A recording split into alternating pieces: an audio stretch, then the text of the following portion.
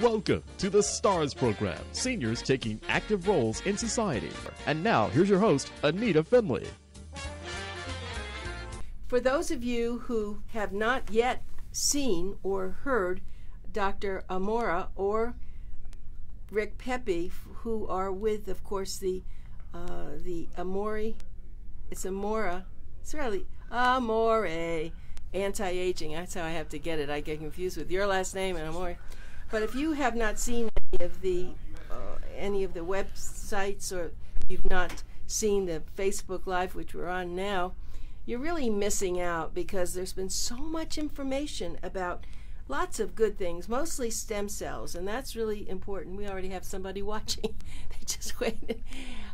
Seth Levy, and he's in the medical world too. So Seth, and he actually has a motorized van that goes to places for people, but he needs to know about you. So hello, Seth. Thanks for coming into this. But I have been so impressed. I've learned so much more about stem cells, and now when people say things to me like they're having a problem with their hip and they don't want to go through an operation, I say, well, have you heard about stem cells? Well, but stem cells, no, well, just go for a consultation and find out what's going on with it, because why would you not want to do that? See, stem cells had a little bit of it was precarious years ago, because people didn't know about it. They thought they'd have to go to other places outside the country. But you both have really specialized in something, and I'm so appreciative that you come on the radio and share this. So, Dr. Amore, let's really go through what this is, because you've been a chiropractor for so many years. Yes. And what made you decide to start with stem cells, which was really very innovative? Well, I think, ANITA, the big thing is chiropractic is always health care, always making sure your patients get the best health care naturally. Stem cells, again, is a natural process. It's putting back what you had when you were younger and actually helping you regenerate tissue and getting better again. So they kind of meld together, the two, chiropractic and regenerative medicine. They work well together.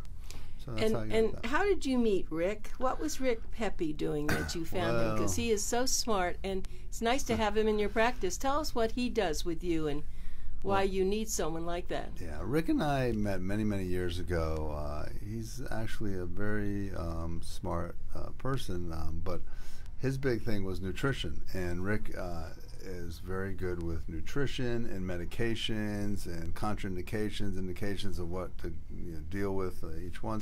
So I met him over 30 years ago, and I've known him for a long time, and I said, well, if you ever get a chance and you're not working at the place you're working at, why don't you come work with me? And it just happened to turn out the last year he was able to do that, and now he works with me. And so he is our patient educator with the different patients that come in, and he helps out in so many ways. Besides, the patients need to understand all about stem cells, all about nutrition, all about what they can and cannot do, and he's like the go-between. So he helps out in that situation. That's his strong point, and that's how we brought him aboard. And so he's done really well for the office, and that's what we've been utilizing him in that capacity. Because education is everything. So Rick, and as a matter of fact, we have another person watching, Lindsay, who I know very well, and she's had a lot of physical problems, but I just want to go through this. So when someone calls you, or they want to come in, tell me what your first response to someone is. Tell me what they say to you, and then what do you say to them? Well, basically, I want to find out what their condition is, what's been ailing them, and try to go through the process of trying to figure out the situation to help them in the long run. I mean, when they call in, a lot of times they want to learn more about what we do. They want to learn more about the stem cells, how they work. Of course, they ask if it's covered by insurance, and again, I tell them it's not covered by insurance, and basically just go through the whole process with them, just to educate them on how the stem cells work, and how the difference between stem cells and also surgery. The big differences. Surgery should be your last resort. You want to go through other protocols first, then, if necessary, then surgery would come into place. And I know that we've talked about not having insurance before, but I thought a lot about this, and I have to be very honest with you that there are a lot of doctors now that have become concierge doctors.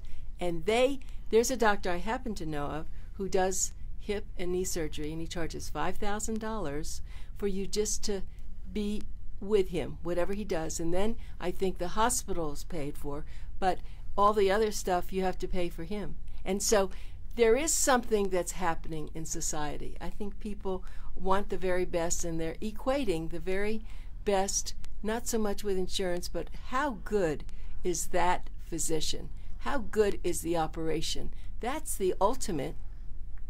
It is. Yeah. I mean, at the end of the day, again, the physician makes a big difference. We have Dr. Anthony, who is a fantastic doctor. He, obviously went to school to learn how to, to do the stem cells, and he's been doing great. I mean, all the patients that he has seen, they love him, and he's very compassionate with the patients. And that's the most important thing. He's very thorough. That's another important thing.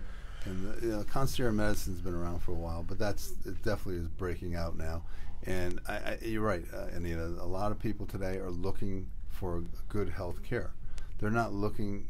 There's so many plans out there, but they're looking for someone to take care of them when they can be taken. They don't want to wait in the office for 3 hours they want to get in and get out. They want things done. So concierge medicine has become really big, and we try to do some of that stuff with if we have to do labs, we can go to the house and do labs and stuff like that. But there's a lot of things branching out in this whole arena, and you have to be on top of what's going on. And the changes are happening quick, and so patients are not all up to speed on a lot of things either. So they're used to the medicine, how insurance works and everything. And every time they come to us, we go sit them down. We go through the whole process of, all right, this is what's paid, this is what's not paid under insurance, and this is what it's going to cost. We break it down for them, and we make sure they understand what we're going to do and how we're going to go about it. So I have the big question. So, okay, you do stem cell, and they go home. But in the middle of the night or the next day, something's happening. They're not happy, whether it's really the cause of what was done or just their own anxiety. Are you available for them to call? Because you see, that's not always the case with a lot of these HMOs. So tell me about that, Rick. We are. We're again, all of our patients that had the procedure done, if they have any type of discomfort whatsoever, I tell them to call as soon as possible. I have a separate phone that I have at the house that's on with me all the time. So if they need to get in touch with me, they can get in touch with me. I had a patient call me last night at 9:30 last night, on talking to him for almost an hour. And tell me what went on. Well, basically he came in. He's actually from the gym, and he's an older gentleman that basically he flies for a living. He's a captain, and he has 2 bad knees, and he wanted to have stem cells done. But what happened was he started doing a lot of research, which is great, but he started talking to a lot of physicians as well. So he started asking me, a lot of questions last night about why, about certain, shots that we do, that are only temporary, like, the Duralane, the soup parts. And I try to explain to them, say, listen, those are just Band-Aids. Excuse me, these are like epidurals. Is no, that they're basically, they're like hyaluronic acid. So it Oh. basically fills the gap of the joint, which helps with better cushioning. Okay, They're but temporary. It's just temporary. It's just a Band-Aid. Short term. That's all it is. And the doctors were telling him that's the same thing as stem cells. And I told him they're not the same as stem cells. Stem cells help with the matrix. Helps create a new matrix for the joint. Those other hyaluronic acids do not. They're just temporary compounds just to help with pain, obviously lubrication. Well, it should help with flexibility, mobility, but again, it's only 6 to 9 months with most of those medications.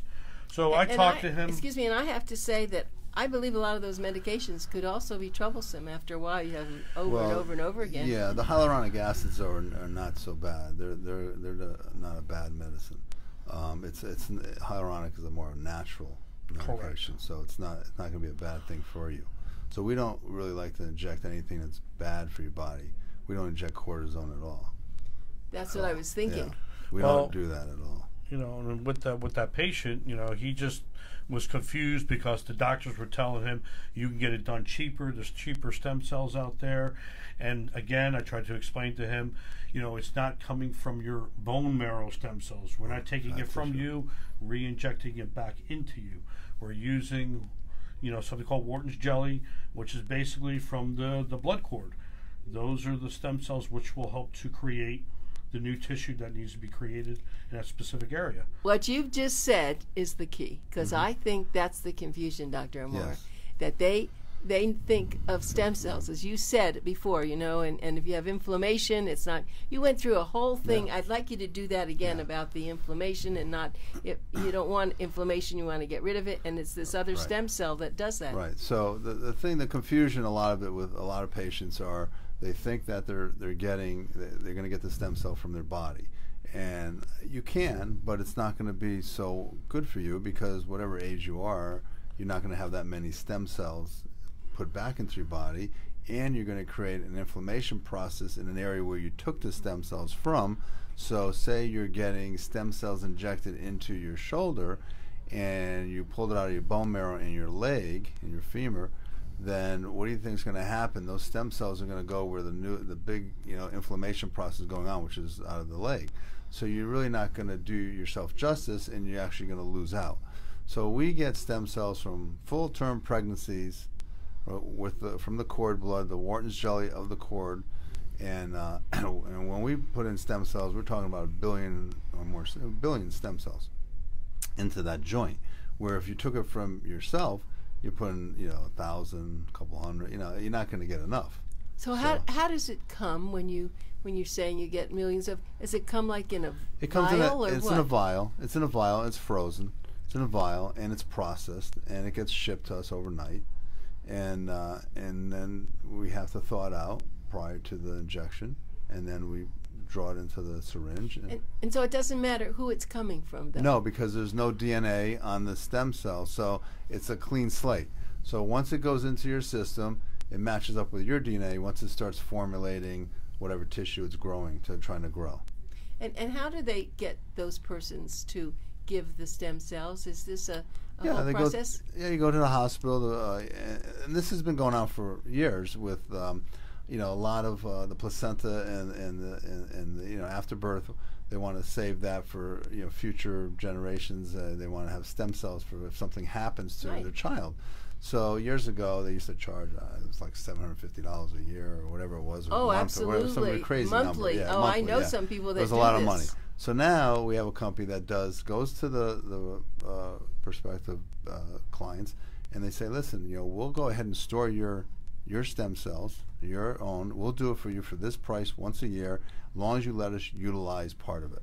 And that's how they do it. And I think it's like $99 or $199 for the whole year. See, no, So until it's great. you've come on this show, this is not known. I haven't read articles about it. I don't know anything about it. Yeah. You really, this is a marvelous thing. So when you think about it, so, I mean, how many babies are being born? But see, people, unless you go to the right maternity ward, they don't even know about this, do they? Do you have a company, not you, but a company has to go and convince people that they that's go to it. different hospitals. But you're right, a lot of people don't know about this, and you have to understand what's a big thing today. Recyclable, everything's reused, right?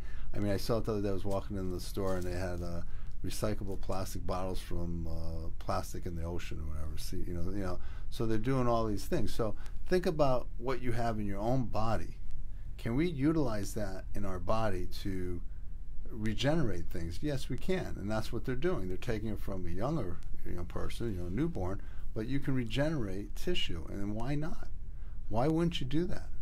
Why, Well, and I bring this up because I have triplet grandchildren who are now going to be 14, and their mother this was never done, nothing happened. I always thought they ought to at least do it for their children, but it was very expensive to store Yes, it. it was. So that's probably was the reason, but if we had all known, so everybody listening now, you should know, if you have a pregnant relative, a friend, if you don't understand it, call Rick Pepe, call Dr. Amore, ask them how this all works. They'll give you the name of where to go, right? Sure, yeah.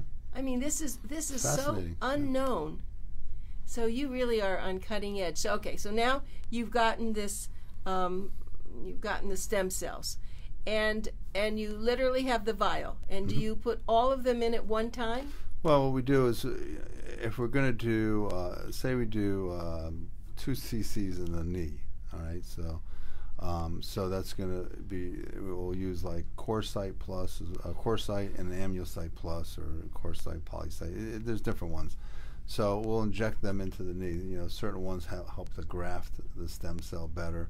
Other ones, you know, produce more stem cells and differentiate them. And, you know, so there's different things that we can put in there. It depends on the situation. So are these big needles, or do you numb the area? Like, now tell me about this. You numb the area a little bit, and then you it's a 1.5-inch needle. It's not so big. You know? And what you're saying then is, you first have to evaluate what their problem is. Not everybody needs stem cells. You talked about that before. Right. They come in, and maybe they've just, like the other day, I must have done something. I twisted my hip, and I was close to coming to because I had all this pain. I said, wait a minute, it just happened, and something must have happened. I put on some ice, and I took a leave. It was gone. That's different than what we're talking about, right? You're talking about chronic pain. Right. Something that's been there for a period of time, like an arthritic condition. Which could be enhanced by cortisone shots over the years, you know, or produced by them. But, you know, you're talking about wear and tear. This is what happens. So as we age, our body wears down. It creates osteoarthritis. That's your osteoarthritis. And so, you know, this is what we're trying to combat, you know, some of those joint problems. Also, if you're dealing with, you know, people that come in and they have situations where they, like you said, that they pulled something. You have to evaluate, what is it? Is it something that they just pulled a muscle, so I can treat them on the other side? I can do, you know, different treatments in the office. It's not just stem cells. We have a multitude of types of treatments. Tell us some of those so things. we besides the massage therapy, the physical therapy, the rehab therapy, those are 3 things right there that we do alone that can help patients if they, you know, they not all need stem cells.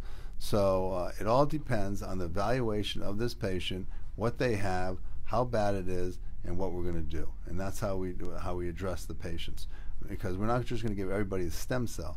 We're going to give people what they need, and some people just need a little treatment, you know, and off they go. Because your profession is a chiropractor. And so you understand what you can do and what you can't do and what's going to help, right? All right. So let's say that this person that came in goes ahead and has the injection in their knee, and you said that it's going to take 3 months maybe for it really to spread all over to make sure it's protected again, right? Okay. Are they ever going to have a problem with that knee again? Well, you know, it's like anything. You know, once you start growing new tissue, it starts to strengthen, right? And it gets back to, you know, we'll look at it, but it's a process that goes through. You know, the first day we do it, they're not going to be jumping out of the chair, but you know, that first week they might notice some differences. They might notice, hey, you know, I'm kind of bending a little bit better, or I'm doing this, or I have less pain, whatever it may be. As the weeks go by, it gets better and better. And this is how stem cells work. You inject them into the body, they start taking off, and they start growing and growing and growing and implanting and changing the tissue and getting molding, and that's what they're doing. So it goes through this long-term process. And so by the time, you know, 3 months comes, because that's what we like to look at, 3 months, but it could be 6 months out, it could be up to a year, but it's still going on. It doesn't stop. And that's what's good about it. And so people will notice, you know, a month out, and then 3 months out, something different. And, you know, they'll notice different things because they don't realize they're getting better. And then all of a sudden they're bending, and they couldn't bend before. You know, we had a patient that she used to have knees. Both her knees would pop out, you know, just all the time. So like she'd walk and she'll bend. And every time she'd walk, they'd pop out and go back in. You know, like a shoulder would come out of a joint. It'd come out. So the stem cells on her, and she got better. And why were stem cells good for that? Well, because stem cells start strengthening that area again, that the tendons and ligaments, the muscles in there, and they don't just work on bone; they work on other things as well. So that's what you have to understand. So if you have some laxity in the ligaments, they can start working on that and strengthening those areas. So that's why that's also good. And you know, Rick, I know that Dr. Amore said that he found you and you had been a nutritionist. Do you also, when someone's had these stem cells or whatever treatment you've given, do you also include nutrition and talk to them about that? Well, that's the most important thing, because again, you want to keep inflammatory foods out of your diet. Foods that cause inflammation will decrease the effectiveness of the treatment. So it's very, very important to make sure you're taking, foods that are rich, obviously in fruits and vegetables, antioxidants, drinking a lot of fluid, especially, obviously water, the most important thing, just to keep everything, working properly. When you eat a lot of fried foods, saturated fats, you're causing something called, a lot of arachidonic acid to be produced within the system, which is causing more of an inflammatory condition, which is going to exacerbate the problem. It's not going to fix the problem. So diet does play a big role on how you feel too. Some people that just fix their diet, sometimes they notice a difference in how they feel, and that's usually, the biggest cause of, most people are gluten sensitive, that plays a big role. It's also, a wheat byproduct, which causes more inflammation. I mean, we go down the line. Dairy causes more inflammation in the system, more mucus to be produced. So a lot of these type of foods can actually inhibit that process of that stem cell working the way it needs to work. And what about exercise? So let's say someone just had a shot in their knee, their hip. Do you want them to start exercising? What do you want them to do? Basically, you want them to there's no downtime. We tell all the patients there's no downtime. They walk out, you told me, They walk right? out. And, basically you want to limit your physical activity. No strenuous activity with your legs. Again, you want to make sure that these, type of stem cells are scaffolding and, making the matrix they need to make and, progress over time. You don't want nothing to inhibit that effect, because, again, if you start doing exercise, what are you doing? You're causing more inflammation in that area, and then it's going to cause more damage in that area, and it's going to take longer for that stem cell to take effect. So let's say someone comes in with 2 bad knees. Would you do both at the same time, Dr. Amore? You could, yes. You could, yeah, for sure. Already have. Yeah, I've done it already. So it could be done. And again, they'll get a deload brace. We'll deload the knee, so we'll take stress. What does that mean? You take stress off the knee. So you're going to give them one of those little braces things? It's a little more than a little brace, but it's a customized brace. Right. And we have to do some tune-ups on it. And what we do is when the knees, you look at an arthritic knee, it's generally like tilted down, or you see arthritis on one side, and it's closed, the gap is closed on one side. So we deload the knee and we open up that gap. So when we inject the stem cells in there, now we keep that knee at that spacing like that, and then the stem cells can grow better and they can attach better, and that's what we do. And they go off and do their normal daily activities. So do you take a lot of x-rays? Can people see on an x-ray what's happening, that there's growing tissue? Right, so you're not going to see, it's bone. X-ray is a hard tissue. It's only hard tissue. Oh. Soft tissue would be MRI. All right, so what we do is we look at hard tissue with the bone, and we look for, if we're looking for joint problems, we're looking for arthritic problems, and that's what we're looking for first. And so once we do that, we'll take those pictures, show the patient, here's your knees, and we do a bilateral view, so we look at both knees, and we'll show that patient, this is what's going on, and then we'll suggest, you need stem cells for 1 or 2 knees, depending on the knee. See, sometimes you just need it for 1 knee, and the other knee is being irritated because the bad knee, right, you're using more your good knee, and that you're irritated, so you don't need stem cell yet, you just need the 1 knee. And then we've had that happen already, and we said, okay, you just need 1 knee, and they do better. Yeah, I remember when, that's right, people have bad hips, and it puts stress on the knee. Their knee was probably fine before that. So I think what you're saying is when you have something that's serious like this, take care of it. Don't let it keep going, right? Compounds all the problems. Yeah. Just like, you're saying, Dr. Amore is saying, basically you start compensating on one side. So your hip starts to have a problem, then your lower back starts to take a hit, and then your feet, same thing, your ankles, because you're putting all the pressure all on one side, and you're basically destroying everything that's on the other side. But again, we talked about timeline with diseases. Most of us, we wait until the end of that timeline, and by that time, a lot of times it's too late. That's with every disease. And there's a lot of imbalance going on. This is the big thing, and this is why the correlation between chiropractic and regenerative medicine, there's a lot of imbalances going on. And if you can address the imbalances in your body, you can correct a lot of things. And that's really the big thing what we got to look at today. So it's a good time for me to give all the information out about your organization. And so let's start with your phone number. Actually, that's important. The phone number is 954-755-0224. And the website is Amore Anti-Aging, AMORE ANTI-aging.com. So it's AMORE ANTI-aging.com.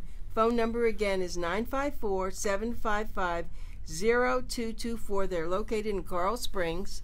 And we certainly love having you come in. It's really regenerative medicine, so people can look up what that means. And I'm certainly happy that here's just a list of certain things. It's stem cell therapy, hormone replacement therapy, platelet-rich plasma, which is PRP, facial and hair restoration, we didn't talk about that, or joint rejuvenation, we have physical therapy, massage therapy, and if you're having some problems sexually, Sexual wellness. That's another thing that will be all part of that wellness. We should talk about that next week. Yeah, next week we will. So it's always wonderful having you come here and letting everybody know that there is, we've had quite a few people listening. It's important because I don't have anyone else that talks about this, actually. I mean, I've had over a period of time, but it's never been like this. You both are so down to earth, and I think you've finally figured out a simple way to make all this happen. So we appreciate your being here. Thank you so much. Thank you, Anita. Appreciate it.